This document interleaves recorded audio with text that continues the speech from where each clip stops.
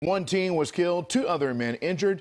The violence foreshadowing an upcoming meeting among local leaders focused on curbing crime. WJZ is live right now. Rachel Carden has a message of urgency coming from people who heard those deadly shots. Rachel. And Rick, unfortunately, the neighbors we spoke to today were afraid to talk to us, scared because they say they know their neighborhood is going through yet another rough patch and they feel as though nobody cares. It's too much. And all we ask for is some help from the city. From her porch, a mother weeps as investigators piece together a fatal shooting feet away. I got family, and I live around here.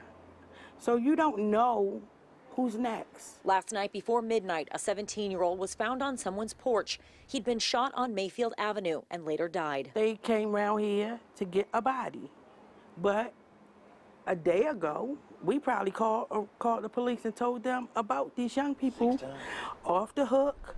Come get them, they're gambling, they're getting high. Many of the residents who live on this street have been here for decades and say young people from other areas are the ones causing trouble. I can see that the people that walk through the neighborhood throw trash.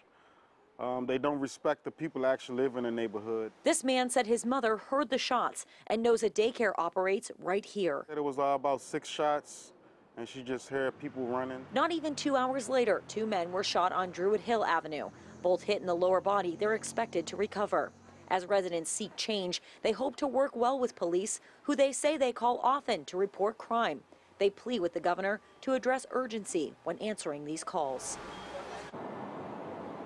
Again, that meeting with the governor is expected to happen with the police commissioner and the mayor sometime tomorrow around 3:30 here at the governor's office in the city of Baltimore. As soon as we have more details about that, we will bring them to you on air and on WJZ.com. For now, we're live in downtown Baltimore. I'm Rachel Carden for WJZ.